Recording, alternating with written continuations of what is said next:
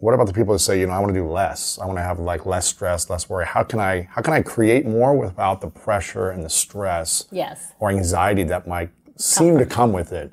How can I create it and also have inner peace? Is that possible as someone in your position as a high-level CEO and executive and running billion-dollar companies? Is it possible to have inner peace while also creating massive impact?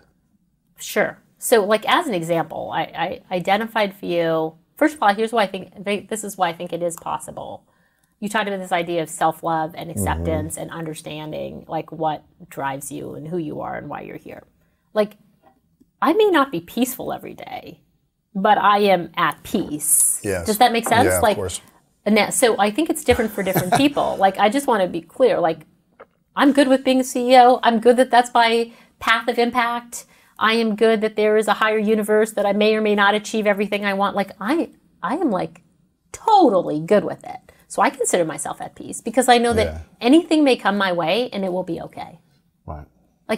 Like, look, I could fail miserably and I'll be okay because I have a very good sense of like my sense in the universe that I am loved by God. Literally that I am loved, that I am, I'm a full human being, that I am, Anyway, so I think that if you say, how do you find peace? Look, peace means different things for different people. For me, peace means that I am in a role and every day waking up and have a way to express my gifts. That for me is peaceful. You know when I don't feel peaceful? I don't feel at peace when I don't know what it is. So does that make sense? So my zone may be a zone of anxiety because every day I think I'm pushing myself to express my gifts. But I'm at peace with that. So I don't know, it depends what you mean by peace. There are people for whom being present in the moment, expressing who they fully authentically are is completely different. And so I think peace means different things to different people. For me, I'm at peace when I'm like going 100 miles an hour. Right. Because that to me chaos is ensuing. And not even chaos, but like I'm in pursuit of impact and purpose, right? Yeah. Fully. And that can I'm be messy. fully functioning. And that can be messy. And it's messy, but like maybe part of my gift is I can deal with mess. If you're a CEO, you deal with mess all the time. You deal with grit. You deal with big possibility and small possibility. You deal with problems. You deal with people being upset. So maybe that's part of my gift, right? That I can handle all those things. You can hold the space for thousands of employees' problems and ups and downs and challenges. And that's right. And maybe that's part of what I'm meant to do, right, in the world to help people. And by the way, there's many different ways to express your gifts, as we'll come back to. So is it possible to be a CEO and be at peace? Yes, it depends on what you're pursuing. And I think to be at peace with yourself, you just need to know not what makes you happy, what makes you fulfilled. Like what gives you fulfillment? And for me, the pursuit of impact gives me fulfillment. How does someone discover what the unique gift is if they don't know what it is? I would say to people, if you don't know what it is, ask. Ask someone else. Ask somebody. Ask the people who know you the best. Ask what? What's my gift? No, what's interesting. So I'll give you an example. People are like, so when I give business talks, people, I start any conversation with do you know your superpowers? And whether it's MBAs or new grads or CEOs, a third of the room puts up their hand, which I find annoying. Not annoying and not annoying in a bad way, but kind of, I'm annoying for the older people, not the young people. I'm like, okay, if you're telling me that you've gone this far in your career and you're being falsely modest, that's not that helpful. Because if you're a leader and you don't know what your gifts are or your areas of vulnerability, how do you ever? You need to know, right? Yeah. So that's false modesty. And if you're younger, I say, if you don't know, ask the people around you, what do you think I'm uniquely gifted at? And I think sometimes the answers will surprise you, but you'll find the threads of who you are. So I don't think that we're really good when we're younger at getting feedback on who we are and what makes us shine. What we get feedback on is, are we good in school or are we smart or what have you? But what your unique gifts are, I think your friends and family and even your colleagues will use 2 or 3 words to describe you. So you may not say, what's my unique gifts? You're just what do you think I'm great at? Or where do you think I shine? And I think you'll hear words that come up again and again and again from all the people in your life that know you professionally and personally. That's interesting. And I just don't think people move through the world with that, with that understanding. Yeah. Do you think we should be pursuing fulfillment then in our gifts over happiness? I guess I believe that fulfillment can lead to happiness. I think, and I think that an impact can lead to happiness. And I know there are other people who are like, hey, just be happy in what you're doing every day and the tasks of what you do, and that leads to fulfillment. And I think it's bidirectional. If you want to pursue happiness and happiness gives you fulfillment, great. If you want to pursue fulfillment, and fulfillment gives you happiness, great. They're two sides of the same coin. Yeah. So, I don't know that, I think that there's something ethereal about when you say to people like happiness, like be happy today. I'm like, okay, you can be happy today, but you still need to have bifocals on, right? Like happy today, maybe some people, their best life is they maximize happiness every day. And for other people, their best life is they might minimize happiness on a given day, but maximize happiness over a cycle. Both are possible. It's not an either or. But if somebody says to me, pursue happiness every day, I'd be like, well, actually, by virtue of being a CEO, like every day is not happy. You deal with a lot of like messy problems that are very stressful, right? But over the course of your, of your career, you find fulfillment, and you look back and you're like, I wouldn't have it any other way. So is that happiness too? Right. So do, but I see both. Like my husband is a very different person for me. We're kind of very complementary, and I think my husband, in a good way, pursues happiness every day. That's a great way to be. Yeah. There are days I wake up and I wish I could pursue happiness every day, right? Like, so I'm saying the two sides of the same coin. So is his life better than mine or worse than mine? No, they're just different. He maximizes his happiness, I think, every day or every week, and I maximize mine over maybe 2 years, 5 years, or like, a month. It doesn't matter. Like we're both in pursuit of the same thing. Yeah. What about you? Do you pursue happiness every day, or do you have this arc and you're willing to take a lot of unhappiness every day to be? I pursue growth and impact every day. Yes, you pursue fulfillment leading to happiness, not happiness leading to fulfillment. But I'm also I pursue delayed gratification as well. Yeah. Like I pursue pain. Yeah. So that I can stay healthy. Yeah. You know what I mean? It's like I do things that are uncomfortable consistently so that I live a happier, healthier life long term. Yes. As opposed to short term like happiness or relief or. Oh yes, and by the way, like I would say, my husband is like that. He's a former athlete, or professional athlete. So to your point, on the physical front and so on, he will pursue good health every day. And actually, I make poor choices every day. But we're probably both trying to optimize for delayed gratification in different ways. Yeah, that's great. Okay, I want to shift the conversation. There's a stat that I saw. Around 65% of businesses failed during the first 10 years. Mm-hmm. And you worked with a lot of multi-billion-dollar companies, as well as some failed startups. Yes, both. Why do you think most businesses fail, and what can we do to build stronger businesses? I think a lot of businesses fail for 2 or 3 different reasons, but I'm going to outline a couple that are most important. Okay. And it comes back to what I believe about people too. First and foremost, in anything we execute as entrepreneurs, let's take the example of being an entrepreneur because it's totally related to running a startup. We tend to believe that it's all about us. Remember that worldview I just talked about? We think it's all about us. Right. But most times, when you look at businesses, there's like macro and micro. Businesses, like I would say, if you want to understand why you're failing or succeeding, you can say it all comes down to my execution. What could I be doing better, right? And that's true. You should go take the feedback on what you can be doing and optimizing. We're going to talk about in a moment. But first, I'm like, lift your head up. What's going on around you that's impacting your success or failure? So when you look at businesses that thrive, I'm always like, okay, look at the tailwinds that they're riding, or look at the tailwinds that they might be riding or the headwinds they're facing. So I'm like, I think the first reason that businesses might succeed or fail is they are overly attuned to their execution and maybe not as attuned to the macro tailwinds and headwinds. In the book, I give the story of my sister who ran an optometry practice. And for many years, it was going really well. Yes. By the way, much more than 10. Like probably ran that practice for 12, 15 years, always growing, right? And she had employees, felt fulfilled at work, all of those things, her own boss, all those things. And then it started going to decline. Why? So, and it started in steady decline, and every year she was eating into more of her savings. And I said, well, Nikki, I was like, okay, so let's step back. Let's step back and understand why your business is in decline. By the way, she knows. She's very smart. She's like, well, I'm in a mall. This mall has less foot traffic. There are now 3 optometrists in this mall. So more competition.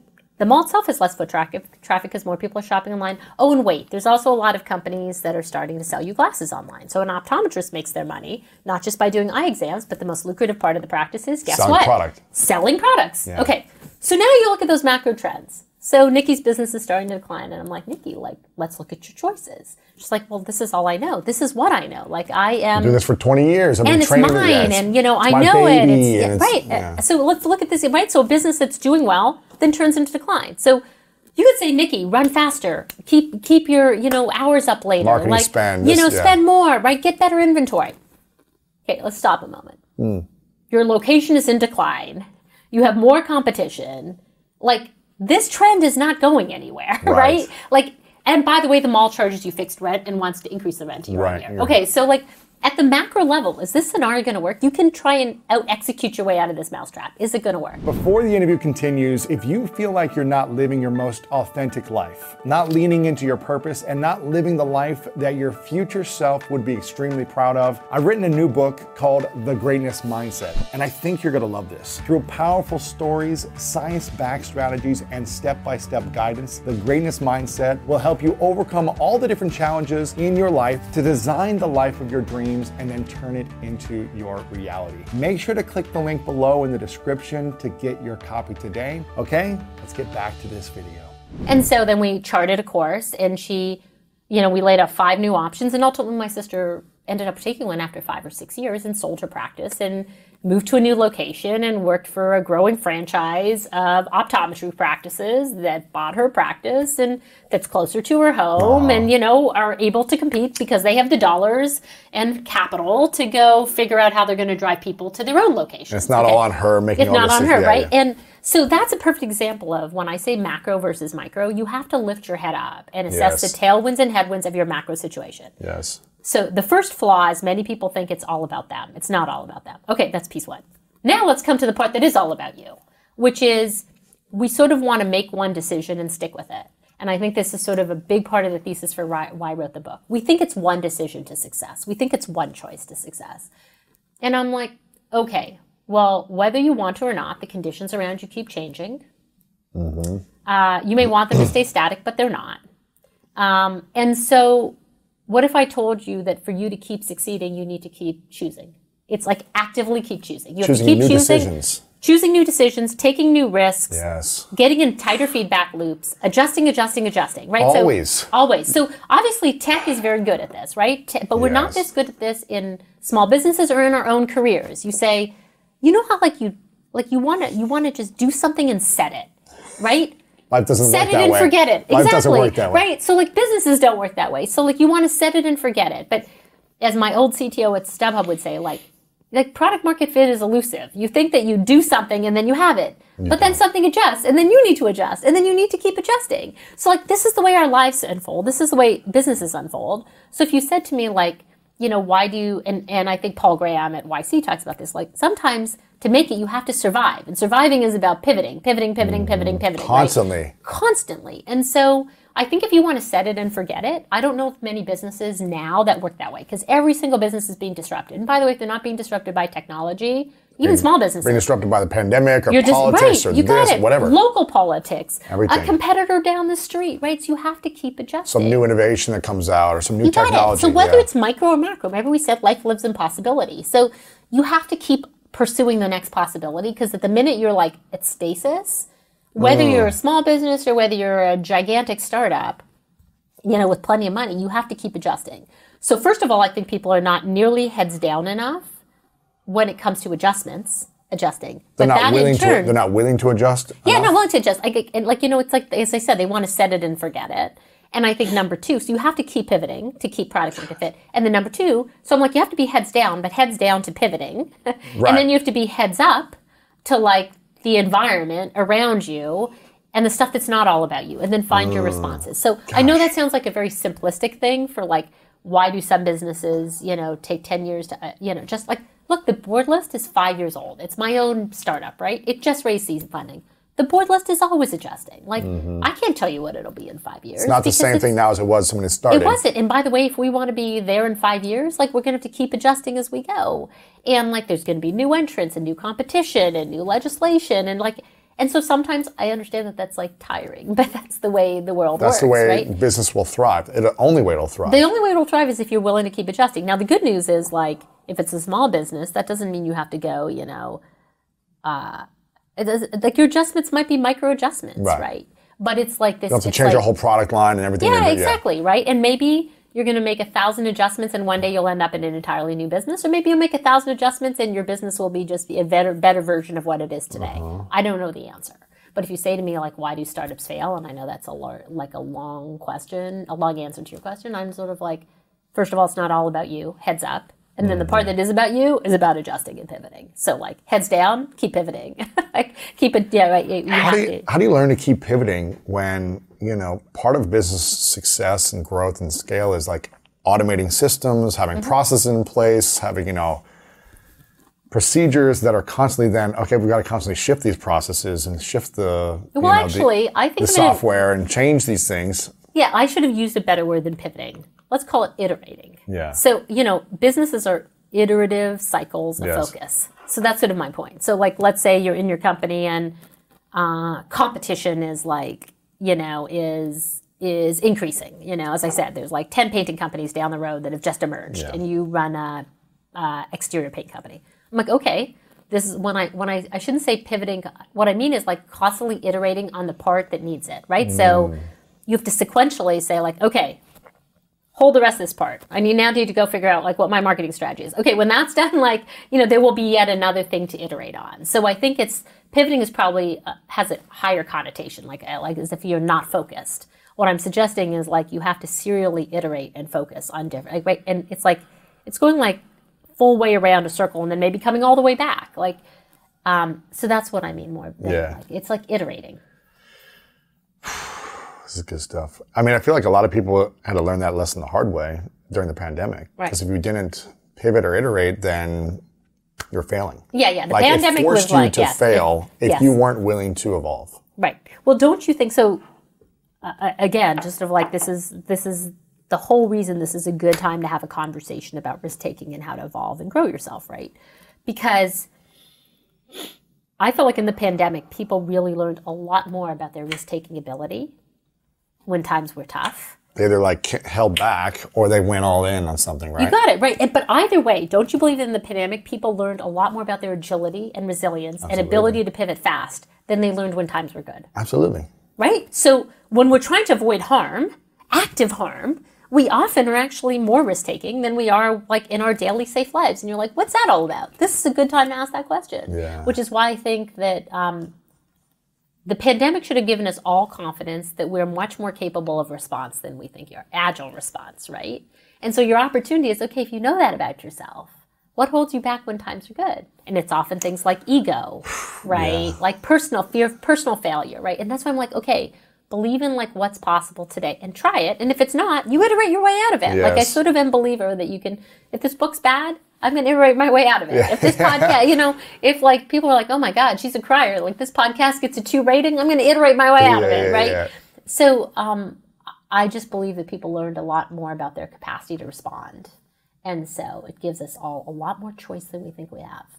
Do you feel like you took bigger risks during the pandemic, or did you? Oh, for sure. Yeah. I mean, look, I took big risks and small risks. At work, as you know, I was running StubHub, and we had just sold the company at the time. A month before you sold it, right? Yeah, we sold it on February 13th, and on March 13th, our business. Crazy. Our business collapsed, like everybody in live events, and so.